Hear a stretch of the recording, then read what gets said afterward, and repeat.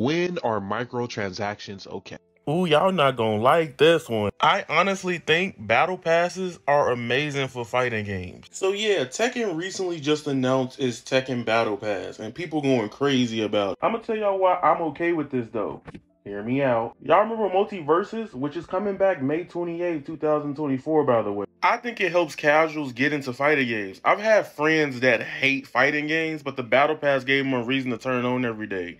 That was the first time I've ever seen that for a casual person to want to play a fighting game every damn day. And it's not like you need to buy the Battle Pass content. The only problem is when you can't get the rewards later for a small price or even in game down the road. But it's not a mandatory cop. I could go way deeper on how I feel about this. How y'all feel? Because it don't bother me. I just don't need to buy it.